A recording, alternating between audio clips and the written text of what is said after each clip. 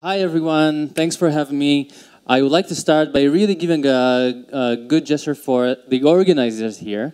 They've brought us here from around the world and they've organized a really cool event which you're part of. I can see that everyone is, I hope everyone is having fun. As the speakers, we're certainly having fun and they're taking care of you and it's all volunteering. So let's give them a good round of applause so that they know you appreciate it. Okay, so I'm going to talk about Async Await, the Promised Land, or the way I like to visualize it. Hang on, it's clicker thing issues. Async Await and the Promised Land. Okay, a few words about me. My name is Amit Zur. I'm a developer at Apple Tools, where we develop application visual management tools, namely visual regression tests. So that's the perfect black box. I've joined them. I've joined Apple Tools a few months back, and I've been having a lot of fun working with amazing folks. Sorry, and it's been really fun. I'm also a tech speaker for Mozilla, and occasionally I do contribute code to Firefox DevTools. And I'm also an organizer of several events in Israel, including the Goodness Squad, which is a monthly hacking event where people come and spend an evening contributing code to open source projects. So it's a really cool format that we've come up with. So if you're interested in organizing these sorts of things, do let me know. And you can catch me on Twitter, on Medium, on GitHub. I'm here for the rest of our conference, so if you have any questions, feel free to approach. So we are going to talk about Async Await, and I don't want to approach it from the traditional way that we normally explain what Async Await is. So let's first, with a raise of hand, who here knows what I'm talking about when I say Async Await? Okay, about 50%, good.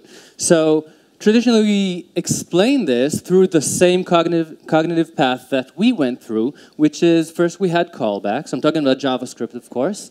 Then we had promises. A few of us have actually used generators, and then we reached Async Await, and that's how we perceive it. In this talk, I would like to go the other way around, right? Because we're almost in 2019, and we can have a modern way of thinking. So Async Await is a concept that is built upon and relies on promises. And I do want to explain promises, but I want to explain them through Async Await concepts and not the other way around. So if we have time also, I'll touch a little bit on callbacks. So let's start. We have a simple program. What it does is it fetches data from a really nice API that's called testerzy.pl. It's an API that gives you currency rates. So you specify a certain date in history and a base currency and a list of other currencies that you want to get the rate for. So I'm fetching that data. I get a response. If it's not okay, I throw an error. Then I parse the body of the response, and at the end, I log the actual rate of the currency. So here I'm taking the Polish zloty against euro. So it's all very nice. Let's start by analyzing. There are a few things here. Await, async. So let's start by analyzing what's going on. So what is this function fetch? What is the return? Anybody? Okay, so it's returning a promise. It's returning a promise, which is a construct that's saying, I don't have this value right now, but here have this instance of an object that holds a way to get the value that's going to be in the future. So at the point where I make the request, I naturally don't have the value of the currency rate. However, in the future, when the request completes, I will be able to query that promise and get that value. Now, what exactly is a promise? So a promise is an object that has several states. It starts by being unresolved. By the way, who here knows why this appears as unresolved? Do you know what it is? Yeah, I knew you'd come, you know. I knew someone would say, yeah, it's Fermat's last theorem, and it's actually resolved, you're right. But it was unresolved for a long time. So it starts as being in a state of unresolved. And then it has two paths. One path is it's going to be resolved, and it's going to be resolved with a certain value. And the other path that it can take is something bad happened during that asynchronous action, and it was rejected. And I chose the image that best describes how a programmer feels when they didn't do proper error handling in their code.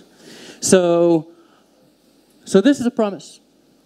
Now, how do I get the actual value of a promise?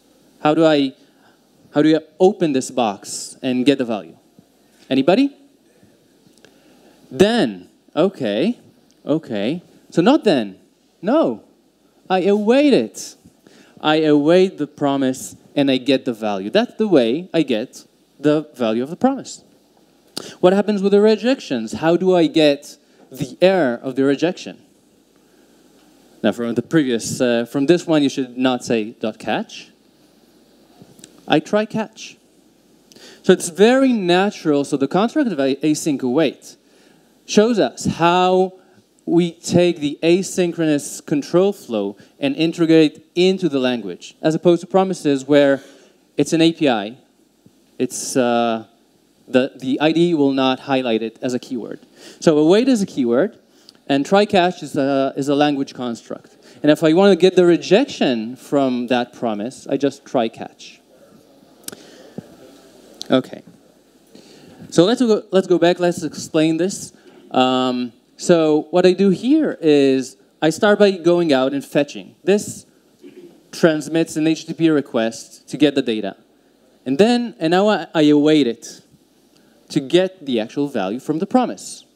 That actual value is the response with its headers and its status code. So if it's like 200, response.ok will be good.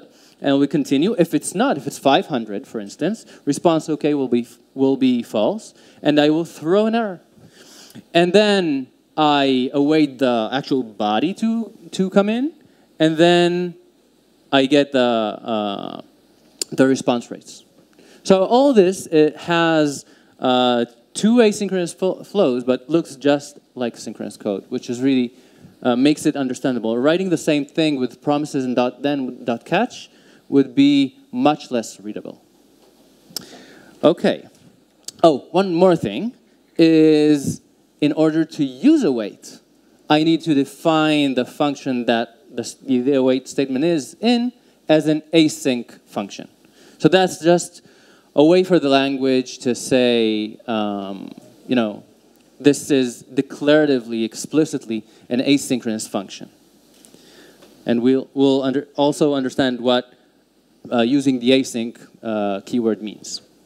So let's talk about async functions. So we've seen fetch, which is a function that returns a promise. And async functions are just functions that return a promise.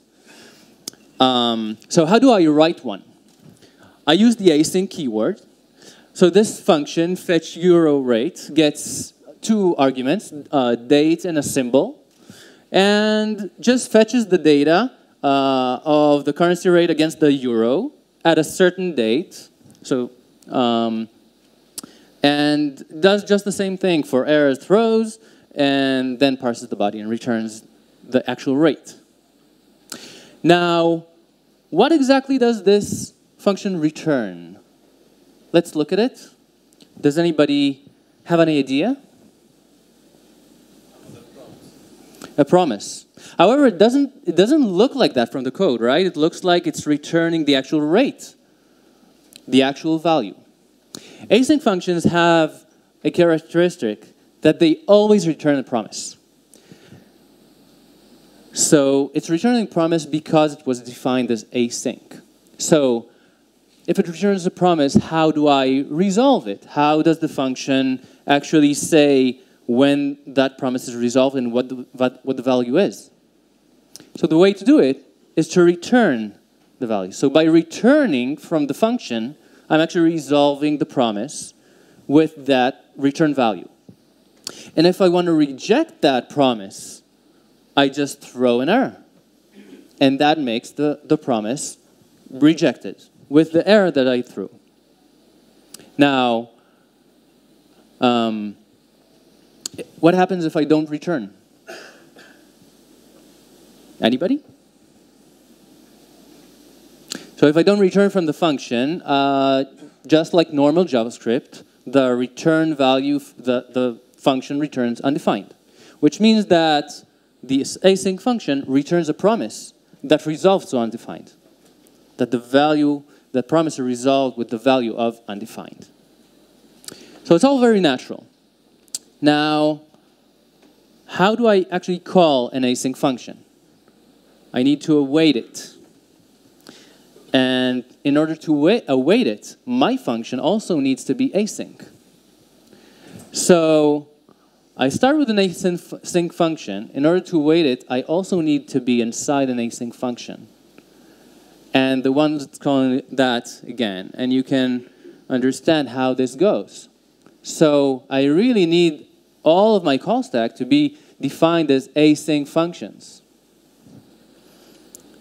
So this is just like the theory, right? Turtles all the way down. And there's a famous story that appears in the opening of Stephen Hawking, A Brief History of Time, where he's telling the story about a famous astronomer doing a public presentation and explaining about how the universe works and how the Earth orbits the sun and everything. And then at the end of the lecture, an old lady rises up and says, "You know, everything you just said is rubbish. Everyone knows that the Earth is sitting on top of a giant tortoise." And the famous astronomer looks at her and has a small smirk and says, "And what does this giant tortoise stand on?" And she's like, "You're very clever, but everyone knows it's turtles all the way down." So, in a way, that's also what happens here. It's async all the way up. So what happens at the beginning? What happens at the beginning of time, at the beginning of our program? We just call it. So our first function is main, and we just call it. And the return value for main is ignored, so it really doesn't matter for us. However, therein lies a problem. Because what happens if this promise rejects? So in my top level, so what would happen is I get an unhandled promise rejection. And this is how Node handles it. And it's also warning us that that in the future, one of the versions of Node, they will be also exiting the process. So right now, you'll get these warnings in your console, but at a certain stage, Node will actually end the process, and your server, if it's a server, will crash. So you really want to handle those promises, and so top-level functions should catch all exceptions. Now, let's talk about impatience. So, with promises and with async await, impatience is not a virtue. What happens if we remove the await? So, response equals the result of fetch. Response would be a promise, right? Because we didn't await the fetch, so response is the return value of fetch. It's a promise. And then we get to throw an error. And this happens between 5 times a day to 10 times a week for everyone that's using async await. And there's not a lot of mechanism that help me as a developer to avoid this. So just remember this if you're using async await. Now let's talk about concurrency, right? Because it's important in the asynchronous control flow. So, first of all, if I want to do things sequentially, so for instance, I want to get the Polish zloty rate and the dollar rate, I can do this sequentially. And the way most people describe, or not most people, but some people will describe this this control flow is like this. But it's wrong. It doesn't mean that there is a fetch of Polish zloty, and then there is a fetch of US dollar, and then there is a console log. Or I should say, just not accurate. The way to visualize it is more like this. I call fetch your rate with Polish zloty, which creates an asynchronous job somewhere, like a thread, a new thread, even though it's not a new thread. And then I await it. So if I didn't await it, I would just continue, but I do await it. And once it's resolved, I continue to the second call, and then I await that as well. So this is a bit non-optimized. What if we change this a little bit to this? So I want to call fetch for the Polish zloty and not wait for it, immediately also call fetch your rate for the US dollar, and then just await them both, right? How this looks in code is this. I don't await the first call, and I also don't await the second call, and I make sure I name the variable with a promise so that it's clear that I'm holding an instance of a promise. And then I await the first one, and I await the second one. And the sharp-eyed of you who noticed that if the US dollar rate comes back really fast, and the Polish zloty comes back really slow, I would have to wait a long time until I await the US dollar. But that doesn't matter, because I want to get them both and then do some work. So it doesn't matter for me what comes before what. So this is a perfectly good example of using concurrency with await. And not awaiting these promises is just, if you're good with like the thread model, it's like creating separate threads in synchronous languages. So if you were in Java, this would be creating a thread that goes out and waiting. Now let's talk about promise all. Promise.all is a way to get concurrency. So just before talking about promise.all, say I want to get like a series of all the currency rates from the beginning of October. I'd iterate, this doesn't look like a good example. I iterate 1 through 9 and create these promises and aggregate them in an array. So I have now an array of promises, and then I iterate through these promises and await each one. So just like the first example, I await them sequentially, but I was actually sending out 9 HTTP requests at the same time.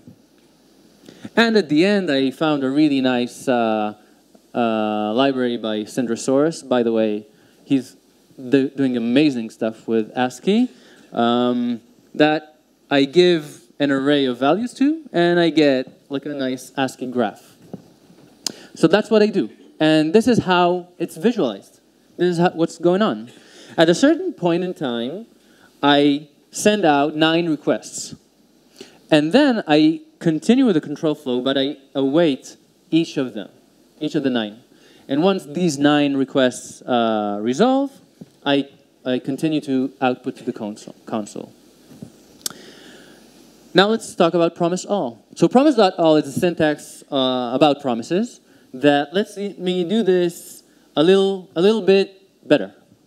So what it does is I still aggregate these promises and I send them out, but now that I have this array of promises, if I have an array of promises, I instantly know that I need to call promise.all to await all of them. So promise.all receives an array of promises and returns the promise that resolves when all of these promises have resolved.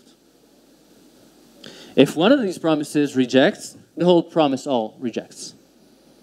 So the return value from promise all is the array of resolved values from this array of promises. And that's how I get the rates, and I do the same thing. And it's visualized a little bit differently. I create an array of promises, I aggregate all of these into the same one single promise, and I await that one single promise. And if I want to be really good, I do a bit of functional style. So I have a range of 1 to 9. I map those values to promises, and then I await using promise.all. And this pattern is something that's very prominent and very usable in coding out asynchronous flows. So a lot of times I have a lot of things I want to do at the same time and then wait on all of them. And mapping, so I have just an array of values for, in this case, 1 to 9, just numbers, and I map those to promises, and then I await with promise all. And if I want to be really cool, and this is not just one to be cool. I think this is readable in a way that it describes what the developer, what the programmer wanted to do. So this is not just being cool, it's being explicit and not overloading with implementation details, because the previous example was talking a lot about, having a lot of for loops. I couldn't understand what the programmer wanted to do. Here, I can read it from the end to the beginning. I can say, okay, so I'm fetching the euro rate using I. What is I? It's a number between 1 and 10, not including. Then I wait on all of these and then draw the graph with Sparkly. And I can use this wherever I want. I can use this even for 2 values. But also here, the map is a good pattern. I can explain myself better using the map and then await promise all. Now, you can see that we're talking about a lot about promises, right? They're the coin that we're passing around all the time. And what happened was that Node initially did not have the concept of promise baked in. So only recently did a promise become a very central idea to the language. So Node today has a utility that's called Promisify. And what this does is it's taking all the built-in APIs that Node has that work with callbacks and transforming those to APIs that work with promises. So if I want to read the date that I want to fetch the currency rate from a file, I want to read the file. Reading a file is I/O. It's asynchronous. So asynchronous means promises. Asynchronous means I want to await. I just want to read the file, await for reading the file, and then continue. So in order to read the file and to await a read file needs to return a promise.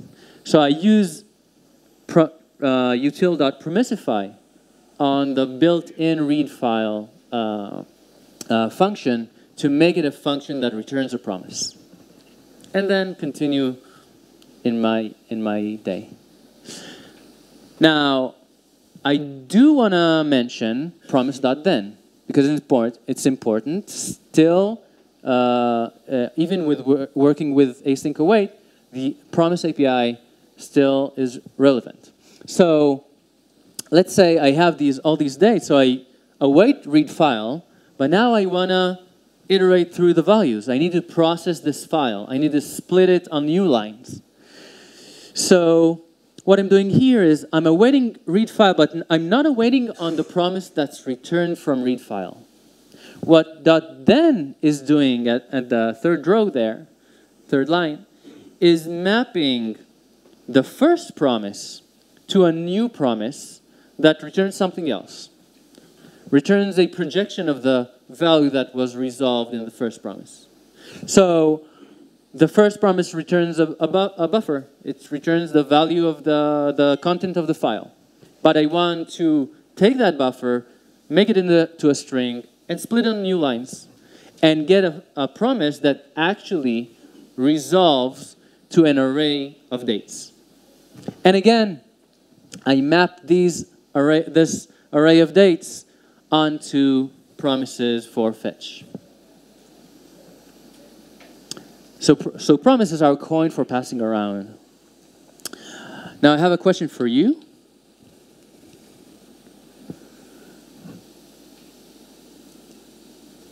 Anybody knows what this function would return?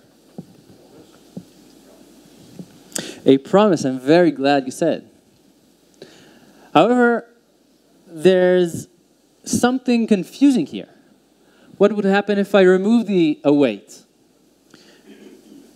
So the whole reason I did this talk was that you would have the building blocks and the basic concept to understand what's going on here. So this is an async function, so by definition it's returning a promise. And it's returning the value that fetch URL resolves to.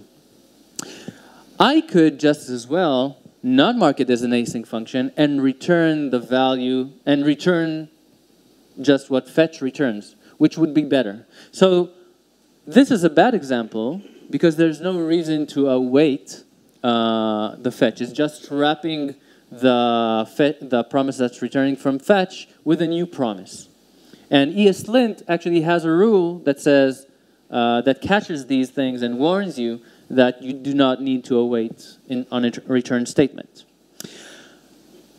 The one time I would want to await on a return statement is if I want to catch the error. So if I don't use await, I would need to use .catch or whatever. Okay, in the test world, async await really helps. So let's say I have a function, fetch your value, which would throw. This is bad. This doesn't work. So I can't expect this asynchronous function to throw because it doesn't throw. What I can do is await it. And not just await it, because if I await something that's going to be rejected, I'm going to get an error. But then I catch. I use promise.catch. And I map that error to some value that I do expect. So in a test, a lot of times I expect a failure. I use .catch to actually say, I expect to get a failure. If you get an error, map the error onto the message inside. And then I can expect that the return value from the catch promise equals error. In Selenium WebDriver, everything is asynchronous, right? And it's testing. Nothing is going on in the same process. I'm going out to a browser. I'm talking with a browser. I'm communicating. It's all asynchronous. So Selenium WebDriver gives me an API that's using all promises. And before async await, I would have to work with promise constructs to get a control flow that's slightly unreadable. And now with await, everything just looks synchronous, even though it's not. So I say, navigate to this URL, and I just wait for it. In the next line, find this element, click on it, and at the finally, I can just close the browser. Now, how much time do we have? 1 minute. So these slides will be online, so you can look at the two bonuses that I have. How do you do timeouts and how do you turn callbacks into promises? But I do want to leave like half a minute for questions if you want. Any questions? Is there a way to sort of abstract all the awaits, because automation is all about synchronous? I don't want to be using await for each and every statement all over the place. Is there a way to sort of abstract that out and say everything is going to be synchronous unless I tell it to be asynchronous?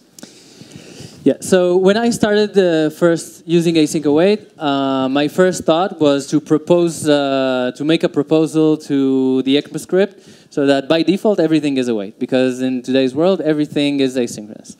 I stopped thinking about that idea. However,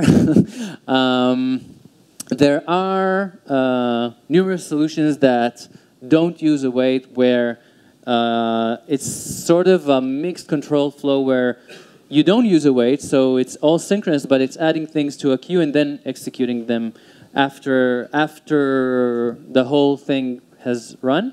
I think it's very confusing. So the answer to your question is no. You can't avoid it. What you can avoid, if you have a lot of promises and they all go out at the same time, you can, and you want to await all of them, is use promise.all like I showed. But essentially, if you do want to use a lot of asynchronous steps, do this and then do this and then do that, you're going to have to use await. So yeah, it's going to be a very central thing that, in your day-to-day job. Thank you very much.